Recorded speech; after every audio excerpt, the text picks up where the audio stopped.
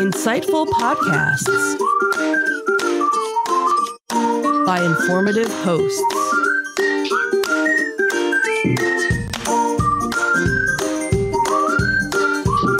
Insights into Things, a podcast network.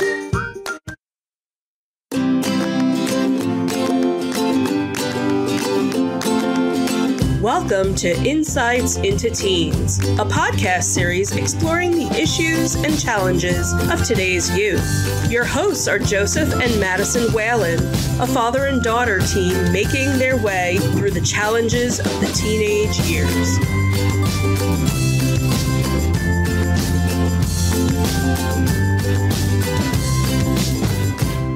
Welcome to Insights into Teens. This is episode 130, Marching Band. I'm your host, Joseph Whalen, and my musical and talented co-host, Madison Whalen. Hi, everyone. How you doing today, Maddie? I'm all right. How about you? I'm doing good. Today we are joined by special guests, the directors of Madison's Marching Band, Mr. John Porco and Amanda Lakis Porco. How you guys doing? Good. How are you? Great. Thanks so much for joining us for this. I know we wanted to do this early on, and things have just been so crazy with the band and everything else. So I appreciate you guys taking the time to talk to us today. Of course. So in today's episode, we're going to talk about, what marching band is. We'll explore what's involved as far as time commitments. We'll talk about what skills are honed in marching band, not all of which are musical. We'll also take a look at some of the less obvious benefits teens gain that will stay with them for a lifetime. Are we ready to get into it? Sure. All right, let's do this.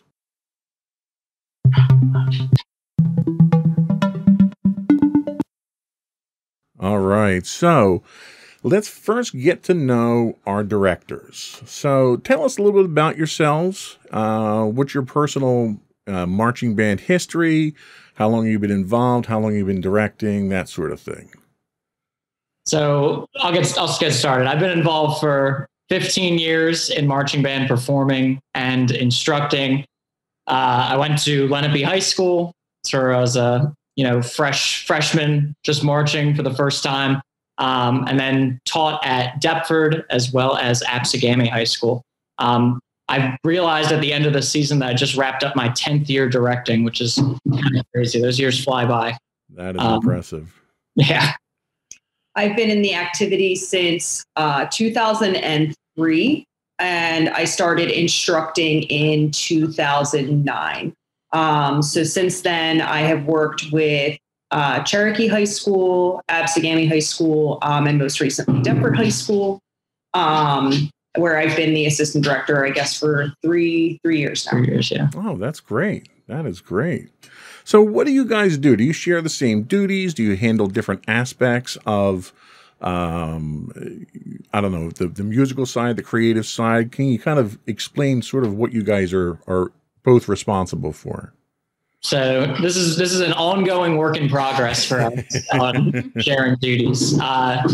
We definitely have our own strengths. There's some things that we share and we kind of butt heads with, but we always prevail with the greater one on top. But generally, I'm the music director. Amanda is our visual director. We'll obviously cross over in those aspects occasionally. Amanda's obviously a music teacher. I've done visual for many years, but we try to stay in our lane for the most part. And then administratively, we split up a lot of stuff. I mean, Amanda is the most organized human being I know. I try to defer to her with as much as I can. I try to be organized, but she always outdoes me. So we do split our duties pretty evenly. And I have to kind of speak a little from experience because I was there for the one practice and I got to see how you guys interacted with the band, and it was almost a synchronicity. The way that you guys, as you were making corrections here and there, you have one person that was up in the booth, one person down on the field. And it was a very cooperative feel to it. So it was very interesting. Definitely. What motivated you guys to become band directors? I would say it would be my experience in high school marching band. there's so much to take out of that experience, not just, as a musician, as a performer, but, life skills, discipline, the relationships that you build are really unique and special. And I was inspired by my director, who provided me that experience as a student. I was really inspired to kind of, explore what it might take to become a music educator. That's actually a really interesting way to look at it. What, obviously without giving away any trade secrets, what's the secret sauce? What do you guys have together that makes you different and makes your band special? I don't know if we figured that out yet. I know. I guess something cool that we do, at least, is we design our own shows. I know a lot of programs you can buy like music, you could buy arrangements, you could buy drill, but we try to keep everything in-house. I think that's important because not saying we're like the most creative directors on the circuit. Like, I think there's a lot of really awesome directors that are creating some really cool shows out there. But when you're designing your own show, you're really designing it for the students that you have specifically. So you're able to kind of gauge throughout the spring and summer, where everyone's at and what level you think that they can get to. And you could really max out each student to their abilities. Oh, that's great. That's great. What do you guys get out of it? What's the most enjoyment that you get out of directing bands? I would just say, watching where the kids start in the beginning of year and where they can end, and just, to see that success repeated, over and over again. It brings us great joy because, you're being very, very demanding, but you're asking for the best from these kids. And that, you're building such an outstanding experience and outlet for them. It's a ton of work, but it makes it worth it. And it's, why we keep coming back every year. And it's actually a great lead in for the next question is, what kind of impact do you see marching band having on these members? As a parent of a new marching band member, I've seen non-musical impacts. What kind of impacts do you guys see? Well, I think the most important thing that we like to look for in our programs is character. We want to make sure that we're creating an environment where, the students can just see on a regular basis, whether it's an instructor or, a fellow marching band member, of like how you want to present yourself every day. And that goes, like you said, beyond music, beyond marching band, just a way that you carry yourself. And I think another big thing is like confidence. That's where you're going to see a lot of growth from your child. If you have a child doing marching band, they're out there all the time. They are in situations like band camp and these competitions where, you look back like 12 months and you probably would have never put yourself in that situation. But the level of confidence that you gain through the activity is unbelievable. And that carries over for anything. Yeah. Yeah. And I would definitely agree with that. I wasn't in band myself. My musical talent could probably fit into a thimble, unfortunately. I was a choir boy, so I was in choir. But there was a lot of kids that were in choir that were in marching band. And I knew from that it was such a tight-knit group. And I didn't really appreciate that until we were exposed to it. And it's, even though it's a competitive environment as you go up against other bands, just the fact that we were coming back from the one competition and you had one band passing the other, wishing them good luck, go out there, knock them dead, that sort of thing. And just that overall support and encouragement just blew me away. I've never seen anything like that in a competitive environment. And it was really touching to see. Absolutely. It's a whole community, and you see it between the students, but you also see it between different programs and directors. We have friends who do the same thing that we do with other schools. And we couldn't be bigger fans and more supportive of each other. It's a really cool community to be a part of. Yeah, and I think that's probably the biggest benefit that I think I've seen so far. And Madison was fortunate enough to experience that early on because she kind of struggled early on there, didn't really find her place right off the bat. And just the band members that stepped up and gave her that pat on the back or helped her get over one of those little problems she had. It was just fantastic to see the support all the way across the board. Totally. Yeah. Because we try to tell the upperclassmen, you've been there, you've been a rookie. Yeah. And those first couple months are the hardest. They really are. There's so much new stuff being thrown at you. And I think our upperclassmen this year did an outstanding job in being that support system for the rookies throughout the summer and fall. So do you guys, I'm sorry, go ahead. No, I said I'm sure Madison can attest to that as well. Yeah. Support system that she was able to find. Yeah, definitely. So do you guys have former members come back after they graduate to keep in touch and help out and stuff? Yeah, I mean, pretty much any student that is going into the field of music, I stay in touch with. I'm always there as a resource if they need help or, any paperwork or anything that I can do to like make their lives easier. I'm there. And then we have a lot of alumni coming and working for us. This past season, Brian was a graduate of mine. But even before that, it seems like almost every year we have alumni coming back on, and it's really cool to see them That's great. at that level. Yeah. That's awesome. So Madison, you had a couple of questions to ask. Yep. So the first one's kind of vague. So what is marching band? What's involved? What should a new member just joining need to know? Kind of like the basics. It's a lot. Sure.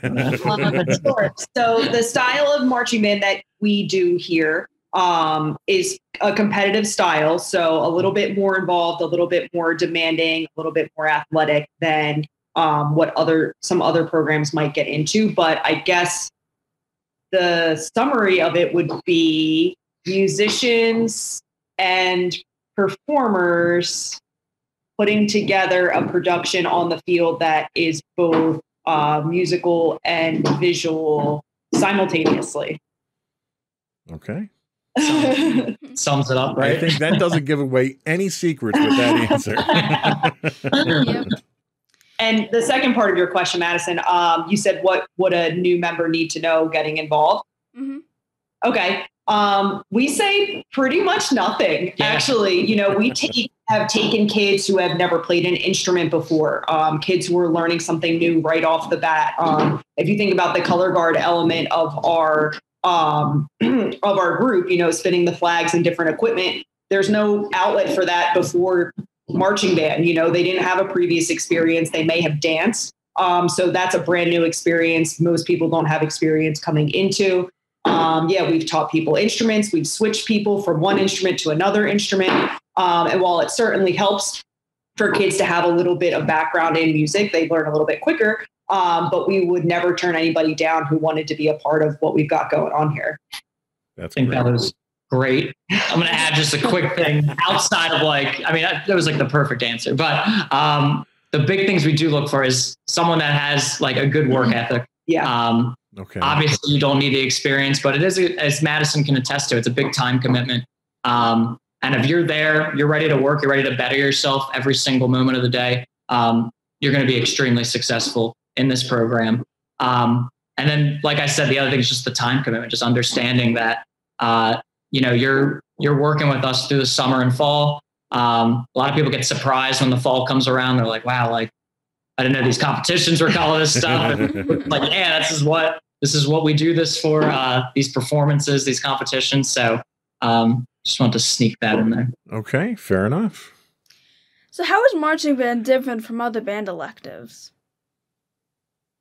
I think what we talked about earlier, it's that family vibe that takes place in marching band, which you kind of get in the other ensembles. But I think when you're around some people so much like you are in marching band, especially band camp, where you're there Monday through Friday for 12 hours a day, you get to that weird feeling towards like your friends and stuff where you like hate them and you like love them at the same time. And it's just So it's like family. it really, yeah, you just like, you could like want to like strangle someone and then wake up the next morning and you're just like best friends again. So it's a really cool thing in that sense.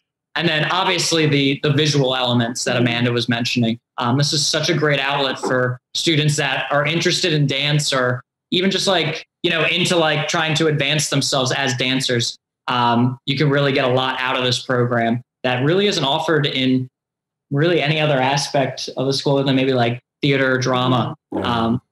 So that's a cool element that's added in. The one thing that I did notice, and it was very obvious going to see the other competitions and seeing the other bands, and it was the diversity and the acceptance It didn't matter what shape, what size, what color. You had kids that were out there that had disabilities that were able to get out there on the field and perform and be a part of something special.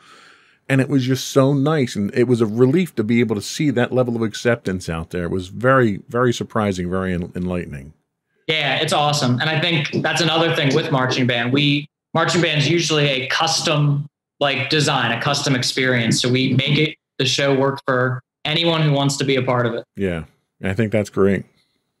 What else do we have? So let's discuss instruments. So what instruments typically make up a marching band? So marching band instruments are pretty much the same as the instruments that you would see in a concert band or wind ensemble. However, there are a few instruments that are specific to marching band that are kind of modifications of instruments you might find in a concert band. So you will find piccolos, flutes, clarinets, saxophones, trumpets, trombones, and tubas. But a couple of unique instruments for marching band. Instead of using a French horn, there are mellophones, which we didn't have a mellophone this year, but we might in the future. And they're kind of like a bigger flared out trumpet that sound kind of like a French horn. But you can carry it much better than you would be able to carry a French horn. That wouldn't really work. And there are also marching euphoniums and baritones that are typically instruments that sit in your lap in a concert band setting. So they have marching band versions of those instruments that work better on the field.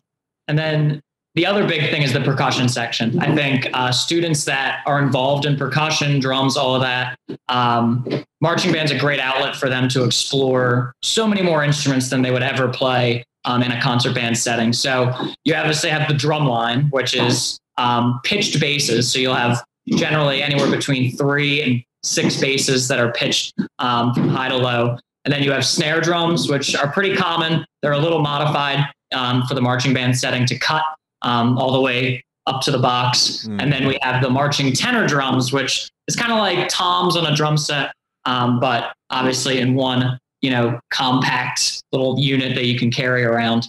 And then the final sections are front ensemble section, which has a whole bunch of different keyboard instruments, electronics, color percussion. Sometimes in marching band, we just invent things to make sounds because we need them. So you'll see a lot of weird stuff in that section. Is that the pit you're referring to there? Okay, yeah, we front ensemble is the fancy name for it, but pit is the casual when you don't want to say the whole word. Nice. Okay, so let's talk a little bit about practices. So how often do they typically occur? So generally for our program, which again, it's different across the board. Everyone rehearses differently. But we'll do basically 2 practices a week during the summer. Generally, we get started around 4th of July. We'll do some pre-stuff in the spring just to get, students who are interested, but that's usually the start of our rehearsal season. Then, like I mentioned earlier, we have a band camp, which is crazy, and it's a whole week, 12-hour days.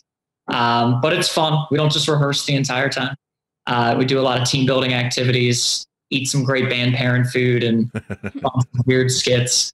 And then during the fall, we'll keep that same 2-night-a-week schedule, but then you have your Friday night football games, which generally will stay after school, do sectionals. And then Saturday is our competition day. So we'll probably come in a couple hours early to get a little bit of a practice in before we head out to a competition. So the one thing that I did notice that struck me is, I don't know, don't want to say but it's a little surprising, was your practices were later than I expected them to be. Was there a reason for that? Yes. One of the reasons is for the students who want to be, athletes as well as band members. So we have a number of students who are on, soccer team, field hockey team, who also participate in marching band. So they're able to, finish their practice, eat, wind down just a little bit, and then head to marching band. The other thing is staff. That's actually probably the biggest thing. Most of our staff members, and this kind of is across the board in all marching bands, well, at least in our state, where the staff members are not working at the school during the day. We find, former drum corps members, music majors or educators who maybe are teaching at the elementary, middle school level. And we need to wait for them to get off work. A lot of them don't get off work till like 5 or 6 o'clock. So if we did an after school practice, it would pretty much be, I guess it would just be me. Just be you. Yeah. That's a lot of responsibility for That's funny. one person. Yeah. Okay. Well, that makes perfect sense then. Yep. What else do we have? So now let's talk a bit more about performances. So typically, how often can members expect to perform? Ooh.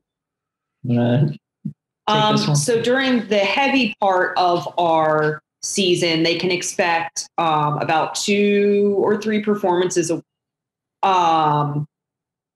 Yeah, that's about right. Yeah, and that probably starts usually like the end of September, Mid-September, end of September, until like usually the first week in November. Mm-hmm. And then we'll probably do a couple like parades and stuff during the year. So there might be like a parade in the spring or summer or something. And those are always nice, different performances. But generally, the competitive group, like Amanda said, like 3 times a week. Is that sort of what the kids get psyched up for, is to go out and do these performances? Because I know I played football and you tolerated practice just for game day. And if game day wasn't there that week, you couldn't get through practice that week. Generally, that's the vibe. I think this year, the reason the kids did so well is because our practices were generally really, really strong. You probably hear this from coaches all the time, but we like to preach, you practice like you perform. Yeah. And we just try to make sure that those practices, the kids are putting out that same level of intensity that they would for a competition.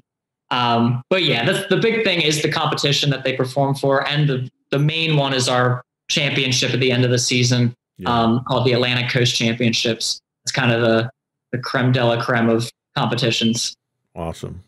So speaking of competitions, roughly how many competitions are there in a season? So there's a lot on the schedule, right? There's probably like... so you can compete. I'm sorry, my dog's creeping in the bottom here. You can start as early as the second week in September, and certain circuits will go all the way up until, I know a circuit that just ended last weekend. So not the one that we were involved with. So, you can pick and choose which weekends you want to participate in. You kind of have to schedule it for what's best for your program, how many times you want to go out that year, pacing, you want to get a couple good Saturdays without shows so you can have really long rehearsals. So we did 4 shows this year, 5. I don't even know. Kind of all they just over. like fly by. Usually it's like anywhere between 4 and 6 competitions for us. But yeah, there are some bands that do a lot. Like there's some bands that do like 2 or 3 competitions a weekend, not just performances. Wow. Double up and do a Saturday, Sunday. It can get heavy at times. That's crazy. So we haven't really talked about a certain aspect of the band, which is the color guard. Okay. So what is the color guard, and is it really a part of the marching band? So if it's the musician's job to show what the story is by sound, the color guard's job is to represent that visually. So anything that we are trying to portray within our theme is really going to be centered around the color guard. They're going to do the storytelling for us. And they are, absolutely a pivotal part of the whole band. It would be really hard to read a lot of the theming that we do without their level of performance. So absolutely, they are huge. So they do a number of things. They dance, they spin flags, they spin rifles, sabers, sometimes oddball equipment that we just come up with that might fall into the theme. Like, in the past we've used these like wooden lightning bolt kind of things. Bolts, and, you'll see them doing all sorts of stuff out there. And they're truly talented performers. It's a very unique skill set. I'm always jealous of the guard. I wish I got a chance to perform in a color guard before. But they're super tough. That's the one thing. It's crazy. I mean, especially when the weather's getting colder, like you're tossing these things like so many feet up in the air and you have to like just catch it. And it's just like, it's painful. Sometimes it hits you in the head, and they just keep on working through it. Yeah. They're a very impressive tough. group. Yeah. They're a nice, especially like for like a rehearsal, it's always good to point out the color guard and be like, how come you're not working as hard as them? That was one thing that I had noticed going to all the competitions was the how the story was depicted. You know, the color guard was basically the stage. They were the actors on the stage. Yeah. And it was almost like everybody else was there to support them telling the story, is what it seemed like. In some ways, yeah, absolutely. Yeah, it was really, really interesting to see, especially across the different bands, to see some of the props that they had and some of the outfits that were done. The last game that we went to, and it was exceptionally cold, we all had sympathy for the color guard for the outfits that they had because it was very cold. What was the last question we had for this one? So the last one is just basic, like how long is a marching band season? It never ends. It feels like it never ends. We're 2 weeks out now, and him and I will be sitting on the couch watching TV and be like, well, what do you think about this theme for next year? What can we do? What kind of songs could we layer into it? So we never really stop. For us, it doesn't. Yeah. This is like design season. Yeah. Usually this is when we get the staff together. But this is like one of the rare years where all the staff members, as of now, are coming back. So it's that's good. Almost like a break for us. But then comes design season where you get the whole storyboard together. You do all the music arrangements. And then we start there's usually a little bit of off-season training. And it always depends on the group. We usually leave that up to the kids, depending how crazy they want to go that year. I've had groups that started off-season training in January. Wow. They started coming in once a week and just worked on visual and music stuff. But then sometimes it doesn't start till May. So it all depends on what the student leadership wants to do. I never want to push them in that sense, just because you really want them to want it, basically, right. For that kind of thing. So yeah, it really doesn't stop. It never. Even when you're out, you're never out, right?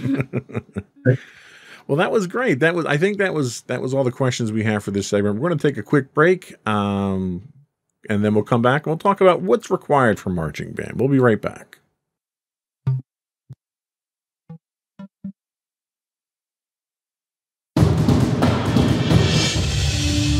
For over 7 years, the Second Sith Empire has been the premier community guild in the online game Star Wars: The Old Republic.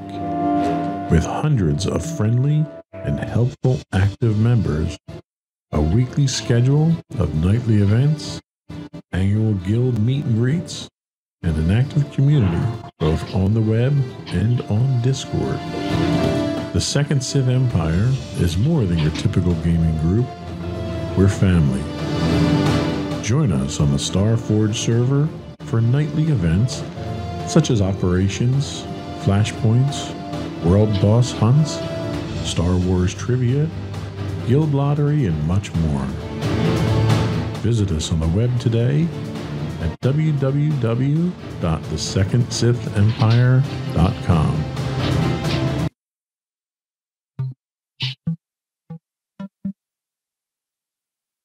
Welcome back to Insights into Teens. Today we're talking about marching band with our guests, Mr. John Porco and Miss Amanda Lacus Porco. So now we're going to be talking about what's required for marching band. So I think now's a good time to talk about uniforms. So are uniforms required for practice? So we usually only use the uniforms for performances. In a couple of rare occasions when we're getting ready for some early performances, there may be times where we call for students to wear their helmets or gloves just to get used to those different accessories. But we typically will not use those during practice. We do have a practice uniform in the sense that we require students to wear athletic clothing, sneakers, things like that. We do have a little bit of a dress code for what is appropriate to wear to rehearsal. Okay.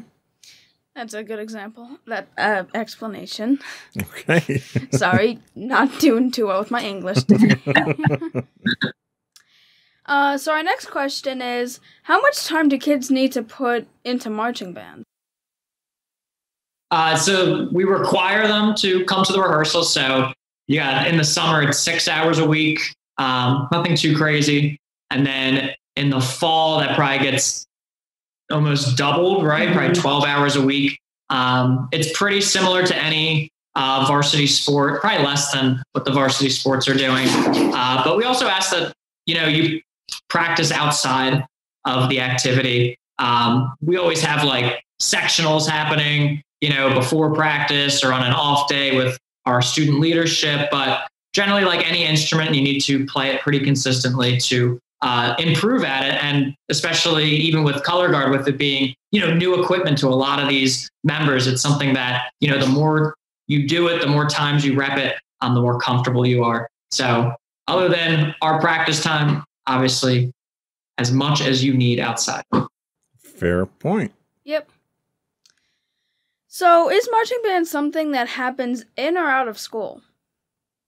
So marching band is an extracurricular activity. So it's pretty much 100% outside of school. I'm trying to think if there is. I know there are programs in the country that have like marching band classes. Like you go out to the Midwest or even Pennsylvania, there's like schools with a color guard class that you sign up for, like instead of gym. Some schools' concert band program is marching band. But mainly, at least in the South or even in the state of New Jersey, marching band is generally an extracurricular after-school activity. Okay. All right. So is there a cost at all to be in marching band? There isn't a upfront fee to participate. There are a few things that families will have to purchase along the way. A couple of uniform parts like gloves and shoes, and things that come up stuff that you grow out of. Yeah, things for use.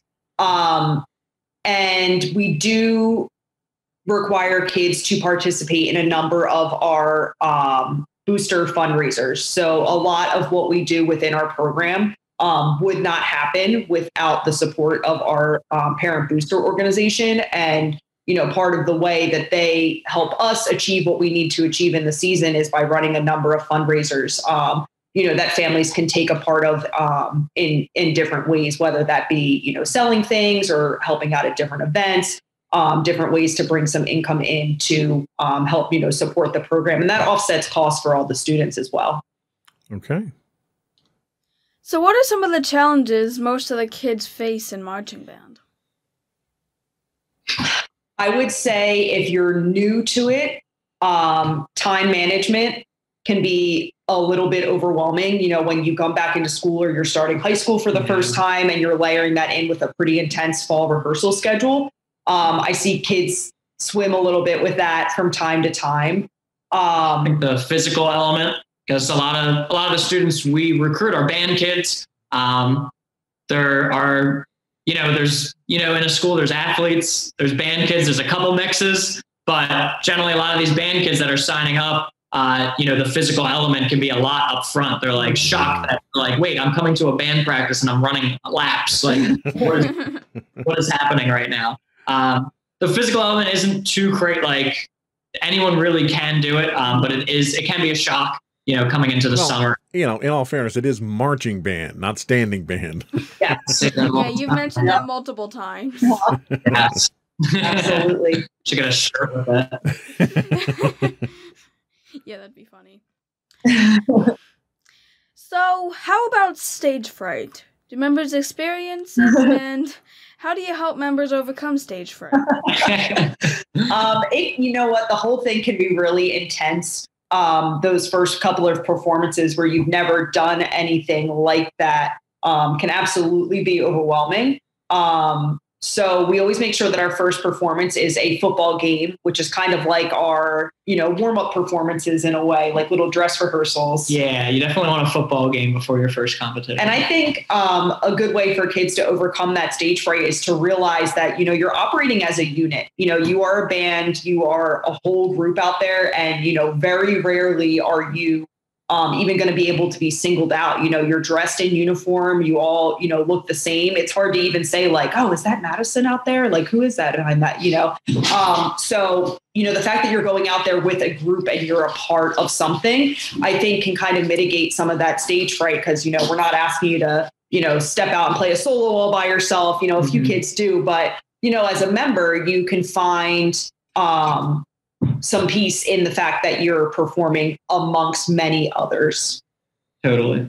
I think something else we do, we'll always do like a preview performance too with the parents to, fill the stands with people that they know. I know during rehearsal, especially for like run-throughs and stuff, we always like to get in people's faces to kind of freak them out a little bit. I think having your director stand 2 inches from you is scarier than, a football audience. But like Amanda was saying, like you have that power in numbers, but you also have, power in preparation. The more prepared you are, the more times you do it, the easier it is. And you're just, eventually you get to like the end of the season. And it's almost like we talked about leading into it, like, this is your job. Like, this is something you've been doing all season. You just go out there and you do your job, and you do it well. And you try not to do anything more. You try not to overthink it. You don't make it anything bigger than what it is. And that's led to some really successful performances, some really special moments. And that's like a big thing for us. Yeah. The closest parallel I think I have was having been in choir.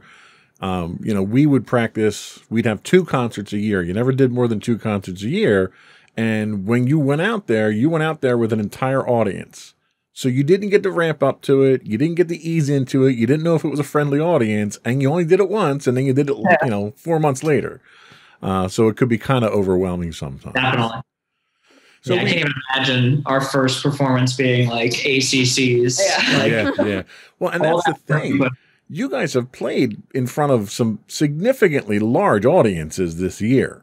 That is a really cool part. Yeah, that's a big thing with marching band compared to, I know, circling back to like, how's it different than other ensembles?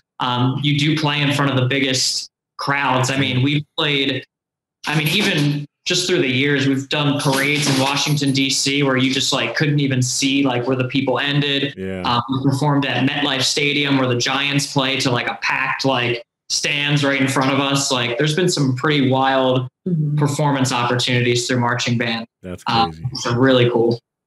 So we kind of touched on the benefits of marching band, and, we know a lot of it's not musical. What does marching band mean for the kids that join it? For a lot of kids, I see it as an outlet for them. There's a lot of kids that do marching band that's like their moment to kind of get away from all the stuff that's happening like in school and in their lives. And they're able to see marching band as this escape from everything. And being out there performing, like letting yourself go, is something really important for them and really got them through high school. So that's really big. I had friends that had that. I always loved being in marching band. Students, just like that's the big thing for me that at least stands out from kids. So it's a huge confidence builder moving through. That's awesome. Community, the best friends that you'll ever make are the people that you did marching band with. We have lifelong friends who, we'll be close with forever. Who we grew up performing with. Yeah. So we talked about the physical demands. They're not overly demanding, but they're somewhat demanding if you're uninitiated. What are some of the physical benefits that kids actually get from dealing with these demands?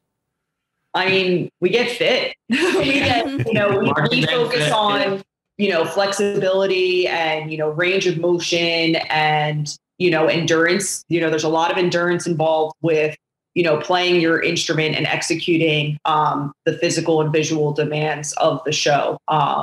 So that's where a lot of that, early summer training comes into place. How much can you knock out to be able to handle, a 7-8 minute show in all conditions, to meet the demands musically and visually. Totally. Yeah.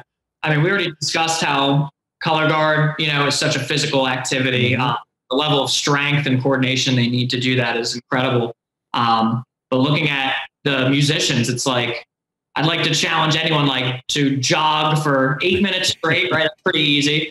now try doing it with like a 40-inch bass drum on you, or now try jogging while just blowing out the entire time. Like, there's like levels to it that definitely add to that physicality.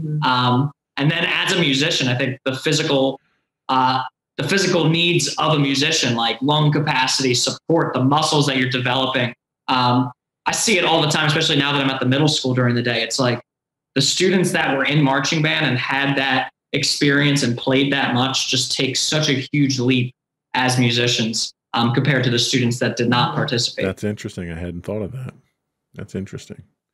Now, you did touch a little bit about student leadership in the band itself. What does marching band do as far as teaching kids leadership? How does it help them with that? You want to start, or? Yeah, I mean, we've mentioned in a couple of other prompts about, you know, the character and level of discipline that you build in your early years of marching band. Really enable some kids to thrive as, you know, student leaders. You know, there are so many kids, you know, who you can look up to because they march really well or because they play really well, but it's the kids who start demanding that high level of, you know, personal character. We almost think of them as like mini staff members because they're just like mini extensions of us. You know what I mean? They have the same goals in mind for the program. Yeah. And, you know, we entrust the student leadership to kind of instill the values and like the traditions that we're building within, you know, our program, you know, and they're really what kind of keeps everything alive. You know, they're the liaison between the staff and the student body. That's great. Yeah, I think that was spot on. Just so, like we mentioned earlier, the support system that student leadership does. But one of the big things that we try to be like pretty hands off with student leadership. I mean, we want the upperclassmen to kind of create the identity of the program. We'll chat with them. We listen to them all the time, even when they don't think we're listening to them. We hear what they're saying. And I think, again, not to harp on this year, but I think the message that student leadership gave this year was awesome. I was so impressed at our end of the year banquet that the student leadership, you know, speaks to the band, and the message that they gave was very consistent and correct. Like, it was just spot on, which is a really cool thing to see. But one of the big things that we deal with student leadership, I'd say, is problem solving. Yeah. I think students will bring their problems to leadership way before they'll bring it to us, or they'll even like witness something going on way before we get involved. And a lot of times it's one of those situations where they're like, well, we don't want them to know that we told you, blah, blah, blah. Right.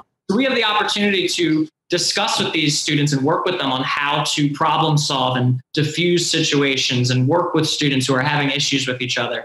A lot of the time, obviously, we do get involved if we notice that it's at a certain point that, you know, we need to kind of get in there. But it's such a cool thing for students to be able to work on, you know, talking out their problems and really listening to each other and handling things. That's great. That is great. You talk about character and work ethic. I happened to be at practice at one point in time. I think it was when Madison had lost her cell phone, and there was one of your drum majors was off at soccer practice, got hurt, and shows up at band practice with both of her knees taped up with ice on there. She's like, I can still direct. Like, just to see that passion in there was just incredible. That energy, and it speaks volumes to the leadership that you guys provide. So that was great. That really moved me when I saw that. Yeah, there's definitely some crazy ones. Yeah, the student you're talking about is very special. She's awesome.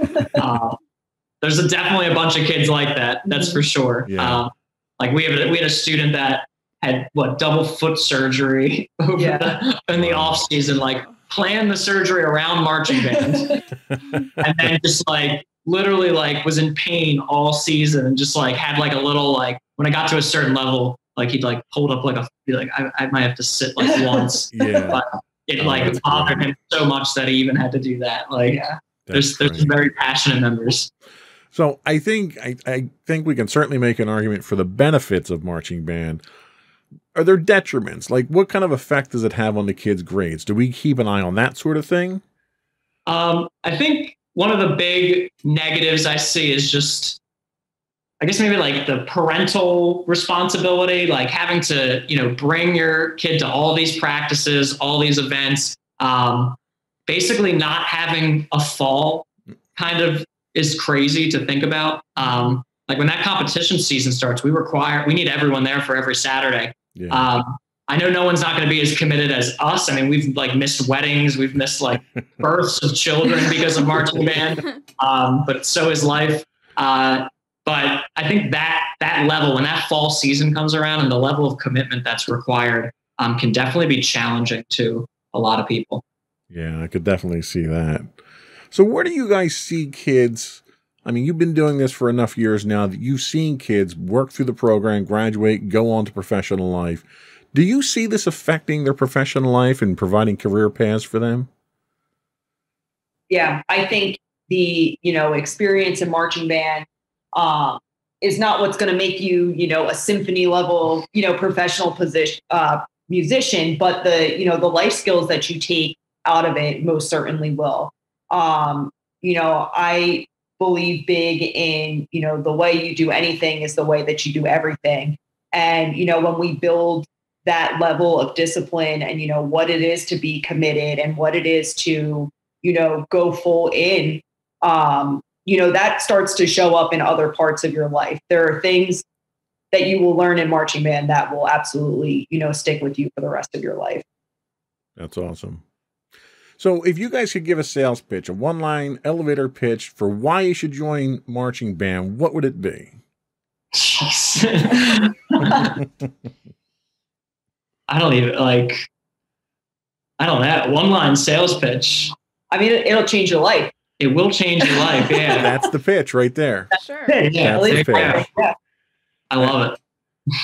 I don't think you need to add anything else to it. It'll change your life, and I think it definitely will. Sure, yeah. And I think that's a great place to stop. We'll take our second break, and we'll be back to talk about the actual creative process. We'll be right back.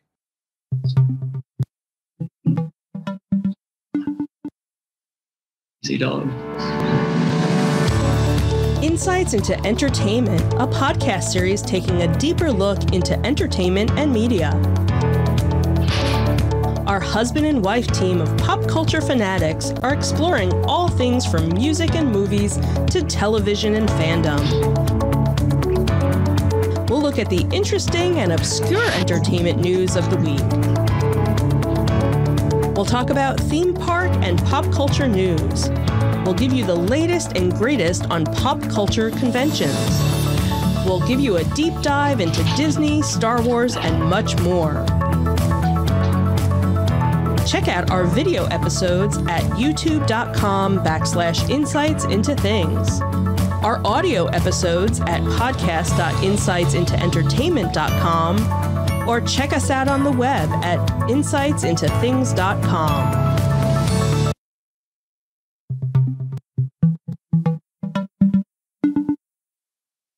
So this is the part of the show that we get into the nitty-gritty and we break down those barriers and actually talk about how you actually go about creating things. So how do you go about selecting what program you're on, and how far in advance do you typically start that process? You talked a little bit about it, but what's the meat and potatoes behind it? Definitely want to start after the season's done. Sometimes staff members are very excited and they're like, the season's going well. They're like, I have an idea for next year's show. And I'm like, no, that cannot happen. One year at a time. Yeah. But generally, we'll start at the end of the season. We'll just start collecting ideas. Everyone on the staff is open to submitting some ideas. And then one of the big things we look for is who we have going into next year. Who are our strong musicians, who are our strong performers, what are their strengths, and what's a show that can really bring that out. And then selfishly, it's kind of what I'm feeling. If I'm not feeling a show, I'm not going to do it. So that's the beauty. That's the benefit of being a director, I guess. I get to make the final say on that one. That's great. So are there licensing challenges? So now I've sat through a number of the competitions, and there's restrictions on what you can record and what you can't record, and there's copyright issues. So when you guys go about putting a program together, do you have to purchase rights to certain music? Is there a pool of music that's available? How do you manage that? Yeah, so there's definitely music licensing that you have to deal with. Generally, we try to get some music from public domain, which is just music that's old enough where the copyright has expired. I think it's something like 75 years after the death. Thanks to Disney, because they were protecting Mickey Mouse. Yes. And that's one. Disney music is off limits for the most part. John Williams, you can't really touch. I'm trying to think what else. Am I even allowed to say those names right? Yeah, they're probably going to take my podcast down now because you said that. Beatles, yeah, some of them are just like really expensive. Like the Beatles used to be untouchable, and then this drum corps a couple years ago did a Beatles show, which was like, it was awesome. But I just was more in awe of how much money they must have spent on those arranging rights. Oh, yeah. But generally, like to arrange a piece of music, it's going to cost you anywhere between like $200 and $1,000, depending on how popular it is. If you're doing some more modern music, that's gonna put you back some money. So that definitely goes into the design process. Sadly, I've been bitten before where I jumped the gun and arranged a song, and then I was like, "Oh, this band did it last year," and then I got denied arranging rights. And I had to rewrite it so it didn't really sound like the song, but kind of still was. Oh, that's funny. Yeah, it's an interesting road. So can you talk a bit about the crew and other instructors who are part of the process and their involvement? There's a lot of talent within our staff. It is certainly not a job that can be done by one or even two people.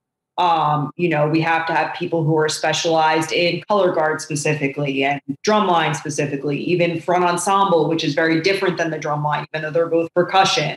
Like we mentioned, he'll focus on the music element of things, but keep in mind, that's only like the horns. If we wanted to get more specifically, he's a woodwind player. So we need a brass person. And it's like, you need to find people who can specialize, and serve, the student body. So, and complement our skills.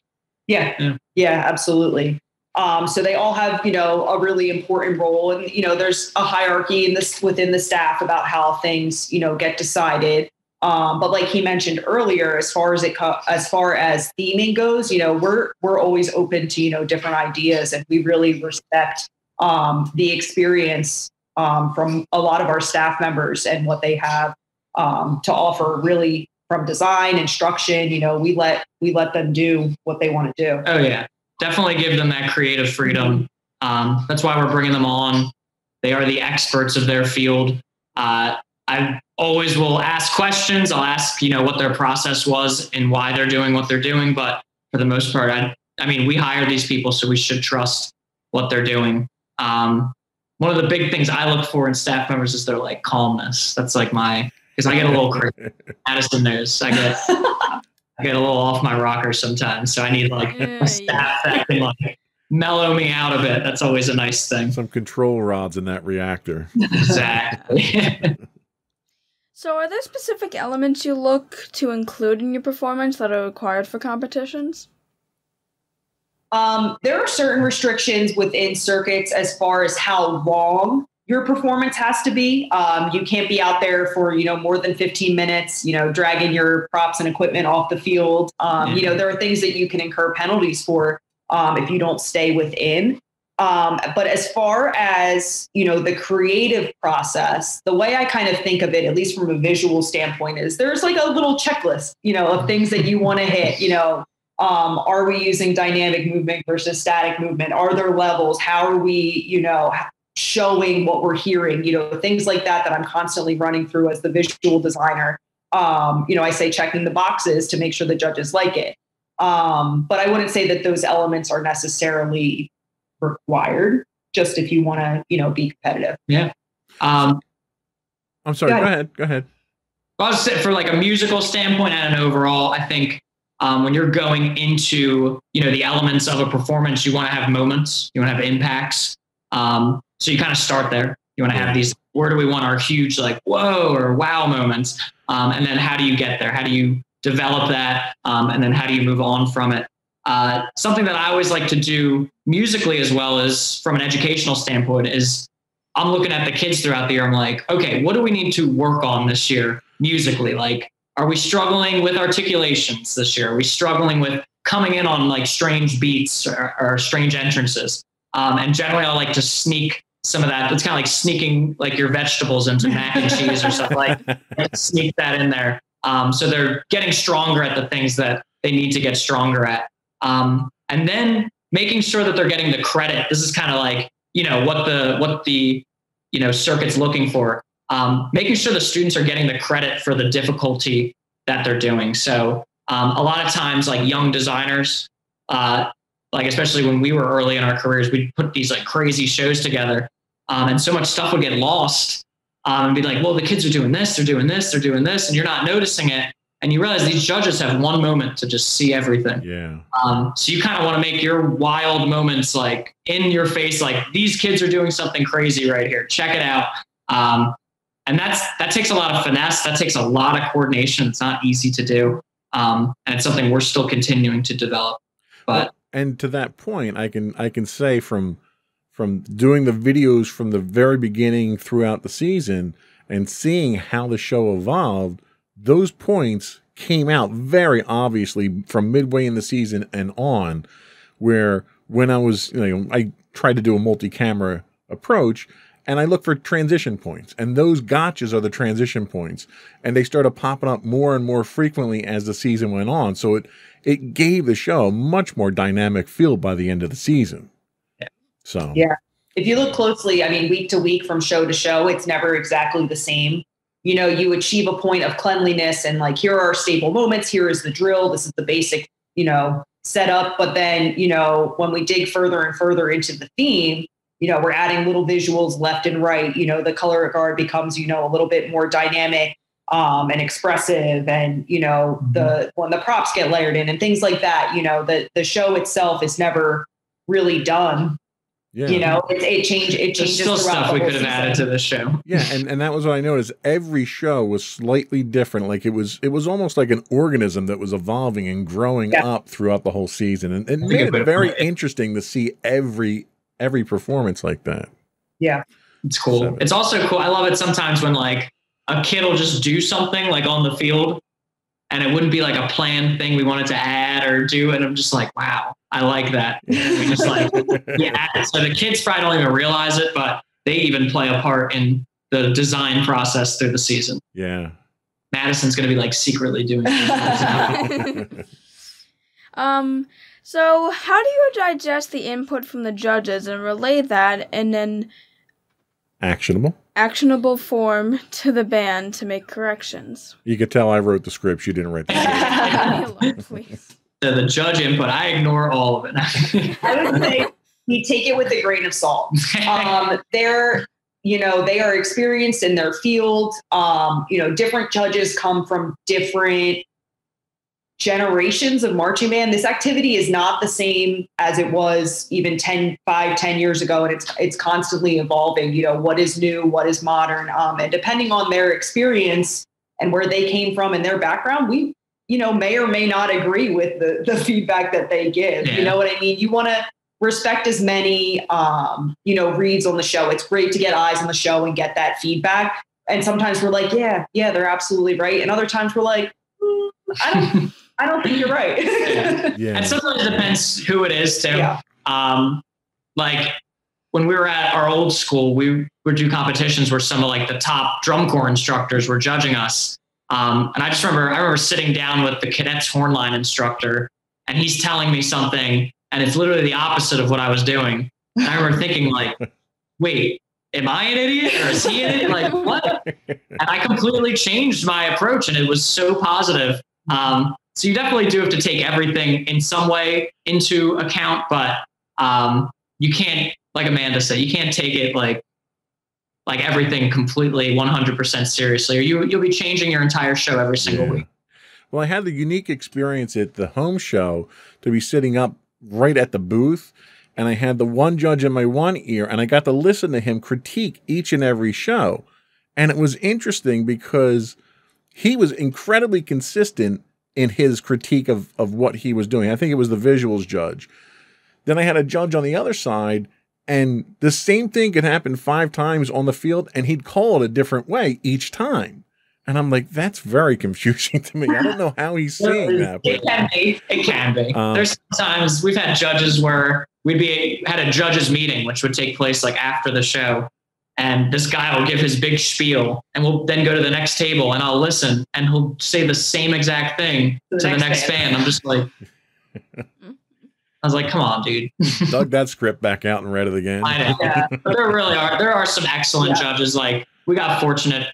Like, I remember this past year, the music judge happened to see us at our home show, chapters and ACCs. And he was like calling out moments that he called out the week before, and recognized the level of quality that we got to, and was really on top of things. And there's judges like that you're just like really, fortunate that they're in your circuit, and they're, they're the ones that kind of are in your fate is in their hands, basically. Yeah.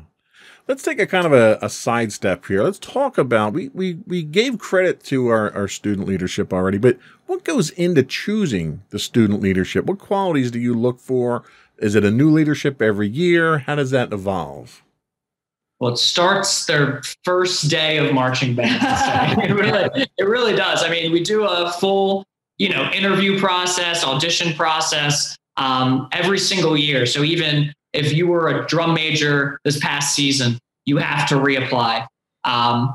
But we watch everything. We see everything. We hear everything. You could come in and tell us that you're the most wonderful person in the world, but we've watched you every single rehearsal, and maybe you're telling the truth, maybe not. So the interview process does take into account, but we're always looking for student leaders. And we tell the kids, even if you don't have a leadership title, you can still be a leader on that field. So there's kids that kind of, I'd say, force us to make them leaders. It doesn't even give us an option to choose. That's great. So what about the support that the band gets? We talked about the band parent association, and how about the school? Do you feel the school supports the band sufficiently?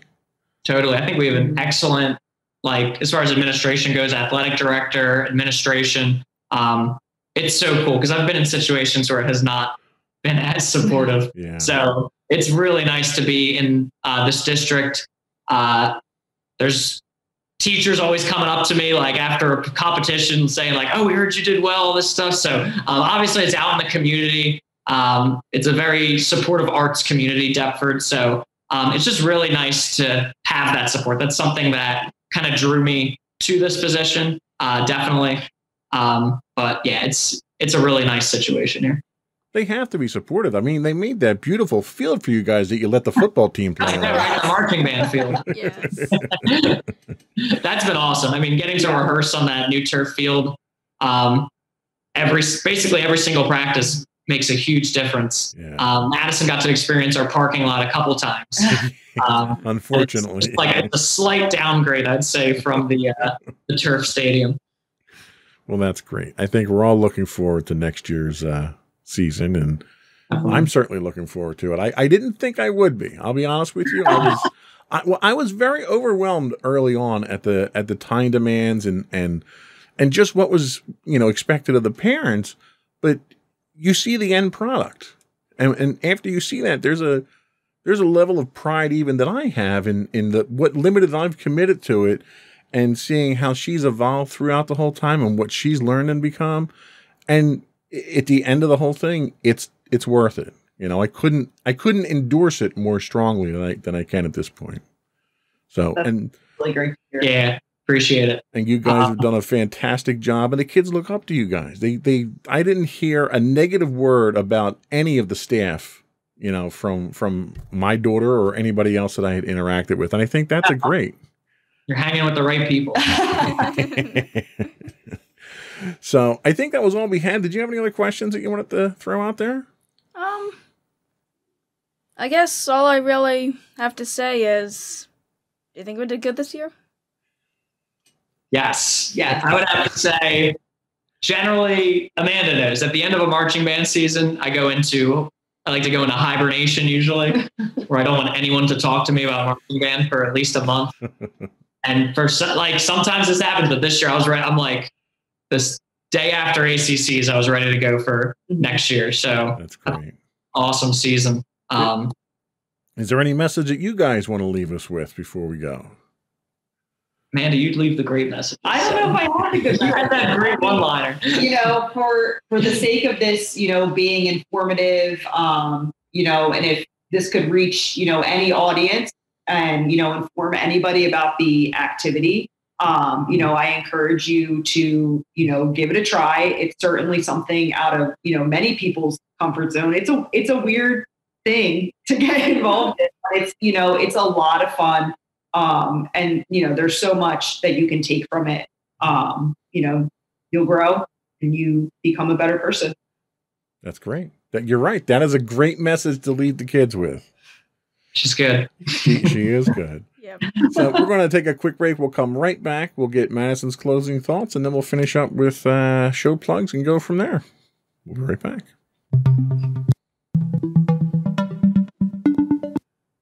Go with your closing thoughts. Okay, so to everyone out there, I just want to kind of mention that, yeah, marching band has a lot of benefits. I've certainly benefited a lot from it. There are definitely ups and downs to it. I've experienced both. And, going into it, I really was that kind of scared person. I thought that there was a lot being expected of me. There was a lot of anxiety going into it at first, but once you realize that you start getting those really good performances and you hear how the instructors, how proud the instructors are of you, how much you've improved, and you can just, it just ultimately makes it worth it in the end, just to see how much you've improved, and overall, I can't recommend the feeling enough. Okay, that was very well said. I want to thank our guests, John and Amanda. You guys were great. I appreciate all the time you gave us tonight. Thanks for having us. We'll have this probably posted up on Monday for you guys to see if you want to go back and see how bad we flubbed our lines on this side here. But we're ready to go for our next season of marching band. I hope you guys get a good turnout with students as well. Yes. Thanks so much for your time. Before we do go, I did want to invite our listening and viewing audience to subscribe to the podcast. You can find audio versions of this podcast listed as Insights into Teens. Video versions of all the network podcasts can be found listed as Insights into Things. We're available anywhere you can get a podcast, Apple, Spotify, Google, etc. I would also encourage you to write in, give us your feedback. You can email us at comments@insightsintothings.com. We're on Twitter at insights_things. You can get us on Facebook at facebook.com/insightsintothingspodcast. On Instagram, we're at instagram.com/insightsintothings. Or you can get all that and more on our official website at www.insightsintothings.com. That's it. Another one in the books. Bye, everyone. Bye.